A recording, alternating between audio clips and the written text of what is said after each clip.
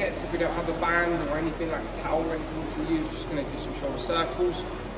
10, all the way around, all the way back. Nice and straightforward. Set the shoulders back and down. Big rotation and back. Next movement we're going to do, unaided Cuban rotation. So we're going to come up to the top. Elbows are going to come up to the side. Nice big rotation. Back down and down. 10. First 2 exercises, 2 reps. Next one, if we've got a band, we do a standing band press. Okay. We don't use our kettlebell for 10 presses.